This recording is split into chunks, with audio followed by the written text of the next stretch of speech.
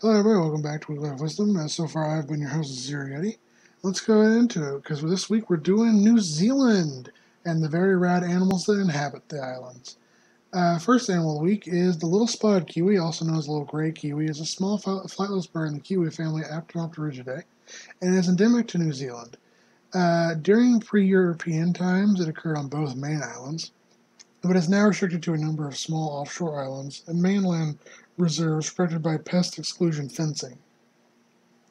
Measuring around 14 to 18 inches in length and just 1.5 to 3 pounds in weight, it is not only the smallest species of kiwi, but also the smallest member of the ratite family. Their feathers are pale molted gray and fine white, when they're also shaggy looking, and their legs are pale white. They also have a long bill that is a bright ivory color. These kiwis can occasionally be found throughout grassland and scrubland, but prefer to inhabit flax, sorrel, and older forest habitats. It is a nocturnal species that lives in pairs, spending the day in underground burrows which they excavate using their powerful hind talons, and they emerge at night to feed upon berries, worms, and insects. Little spotted kiwis hold the record for the largest egg in comparison to adult body size of any vertebrate, with each egg measuring some 26% of the mother's weight. Mating and nesting typically occurs between July and January, with females laying up to 2 of these titanic eggs inside a foliage-lined burrow. The eggs are then incubated by the father for around 63 to 76 days until hatching, and the chicks stay with their parents for around 20 to 60 days.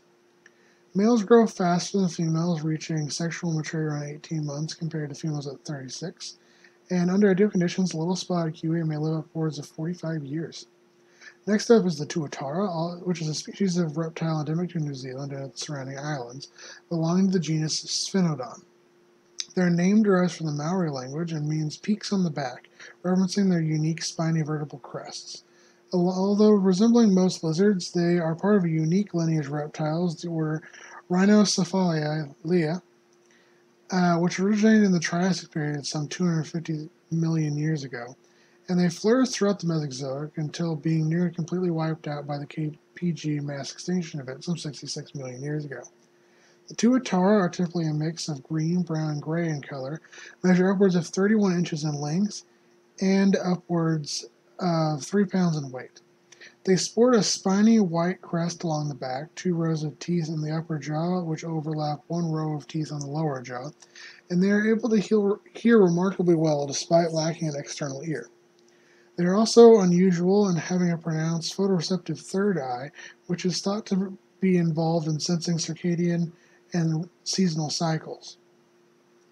Tuataras thrive in temperatures much lower than those tolerated by most reptiles, and they hibernate during winter. Their diet consists of insects, arachnids, crustaceans, other arthropods, frogs, lizards, and bird eggs.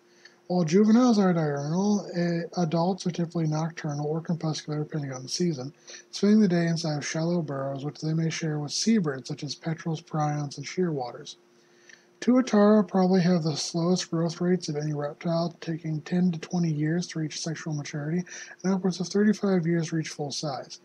Mating occurs during the midsummer, typically once every 4 years. Mothers lay 2 to 16 or even 20 white soft-shell eggs in nesting burrows, which are then covered and incubated for some 12 to 15 months before hatching.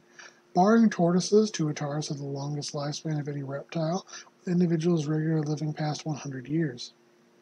Next up is the kea, or the kea, which is a species of large parrot in the family Nestoridae. Adult kea stand around 20 inches tall, weigh around 2 pounds in weight, and sport an up to 20-inch wingspan, with males averaging just around 5% larger than females. It is mostly olive green with plumage with a gray beak, having a long, narrow, curved upper beak. The adult has dark brown irises, and the cere, earrings, and legs are gray. It has orange feathers on the underside of its wings. The feathers on the side of its face are dark olive brown. The feathers on its back and rump are an orange-red, with some outer wings being a dull blue. It has a short, broad, bluish-green tail and a black tip. Kea are the world's only alpine parrot species and can be found throughout the mountainous regions of both the main island and the both main islands until the arrival of humans some 750 years ago. Today, the Kia ranges in lowland river valleys and coastal forests in the South Island's west coast, up to the alpine regions of Arthur's Pass and the Aureka or Mount Cook National Park. It is closely associated throughout its range with the southern beech forest of the Alpine Ridge.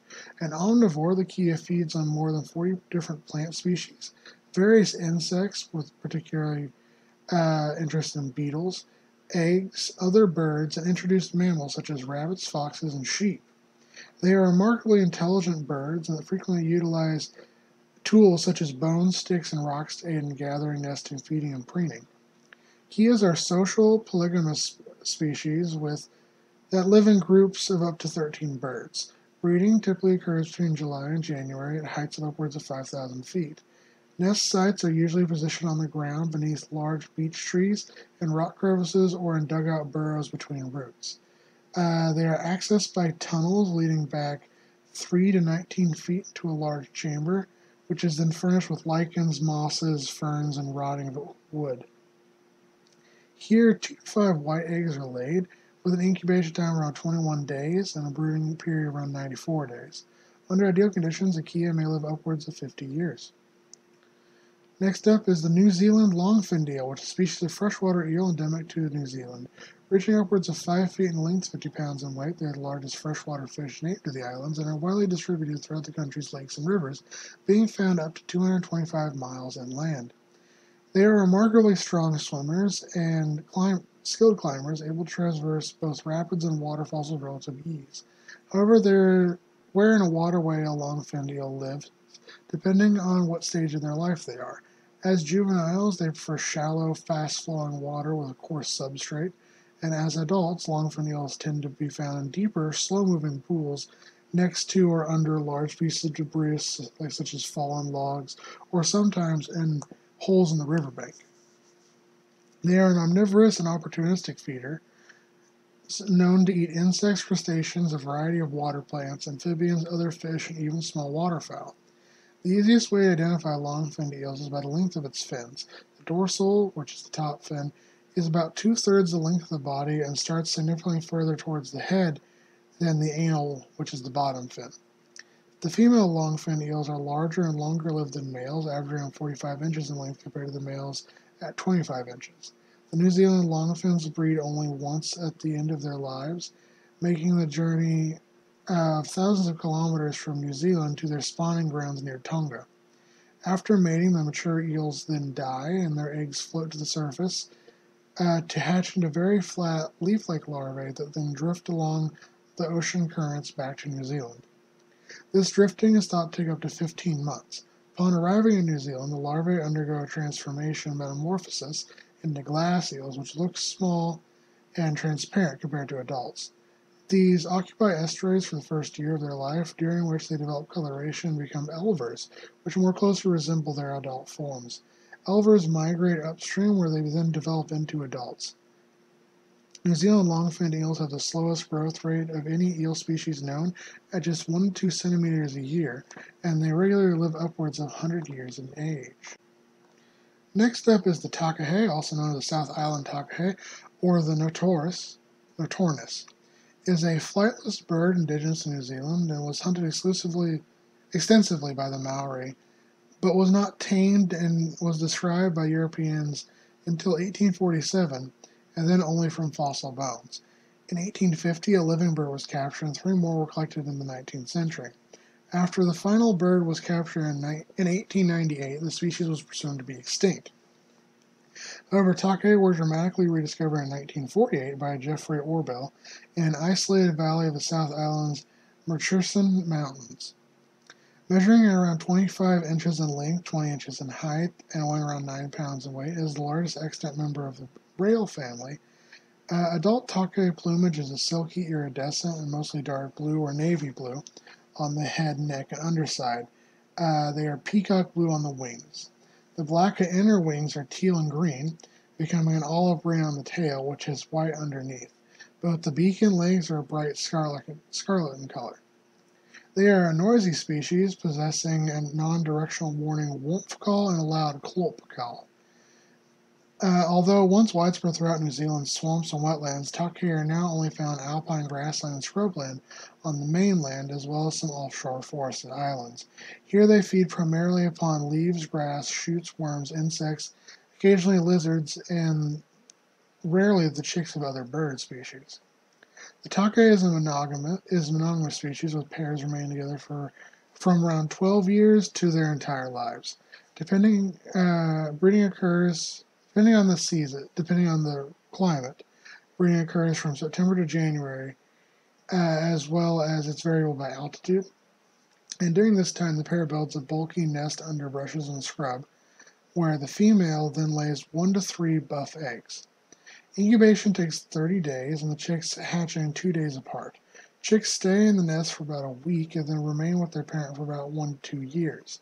Under ideal conditions, the Take may live upwards of 20 years. Next up is the New Zealand lesser short-tailed bat, also known as the lesser short-tailed bat, and the pekapeka-tou-poto in Maori. It is the only living species of bat in the family Mysticsonidae, and is endemic to the islands of New Zealand, where they inhabit forests from sea level up to the tree line at about 3,600 feet. They are relatively small bats, reaching around 2.4 to 2.8 inches long, with an 11 to 12 inch wingspan. Short-tailed bats are nocturnal, spending the day roosting in hollow tree colonies of up to 100 individuals. Although they generally use natural cavities, they're also known to chew out several meter-long burrows through the wood using their sharp incisor teeth. The bats emerge from the roost around 20 to 150 minutes after sunset and forage for much of the night, feeding upon crustaceans, arachnids, various insects, as well as flowers, fruit, nectar, and pollen. With these bats being an important pollinator for many plants on the forest floor, particularly the wood rose. Short-tailed bats spend only around 30% of their foraging time catching insects in the air, and 40% feeding from plants. The remaining 30% is spent hunting on the forest floor, a higher proportion than that of any other species of bat. To assist with this unusual style of hunting, short-tailed bats sport flexible wings that are able to fold inside of a protective sheath formed from their membranes. Movement along the ground is also assisted by strong hind limbs, a robust pelvic girdle, and by the additional talons on their claws. Short-tailed bats are leek breeders, with males occupying individual mating roosts during the breeding season, which occurs from February to May. Here they use the repeated ultrasonic calls to attract mates. After mating, the embryo enters a state of delayed implantation throughout the winter, so that a single young is born in the summer. The young are fully furred and able to fly by 4 weeks, typically leave their parents around 6 weeks, and are fully grown by 3 months of age, living upwards of 9 years. And our extinct animal of the week, as we've already covered the haste eagle and the moa, is another interesting animal. I picked the Delcourt's giant gecko, also known as Delcourt's sticky-toed gecko, or the Kawekaweau in Maori. It is an extinct species of reptile steeped in mystery, which is only known from evidence for its presence comes from several legends in Maori folklore and a few scientific reports of large forest lizards from the late 1800s. Additionally, a single taxidermied specimen is known. The Kawekaweau is the largest gecko species known to have ever lived, reaching at least 2 feet in length when mature and being as thick as a man's wrist. About the size of your arm, actually. It was described as having a brown base color marked with beautiful red longitudinal stripes. This solitary and semi-arboreal species inhabited the deep forests of New Zealand, in particular the Kauri-dominated forests of north of Auckland, and the mixed broadleaf podocarp forests of the Bay of Plenty. Like its closest extant relative, Duvaselo's gecko, the Kawekaweau, is a large nocturnal animal which spends its days inside tree crevices or under falling logs, emerging at night to feed upon nectar and to hunt large-bodied prey such as the giant weta, giant centipedes, other arthropods, lizards, amphibians, and potentially small birds. Like with many other New Zealand species, it is thought the Kawekaweau was driven to extinction in large part due to the introduction of species such as rats and pigs which ate its eggs, as well as dogs and cats which outright hunted them. The last known sighting of the Kawekaweau was in 1872. This has been our New Zealand special. As always, take care to my guys, gals, and my binary pals.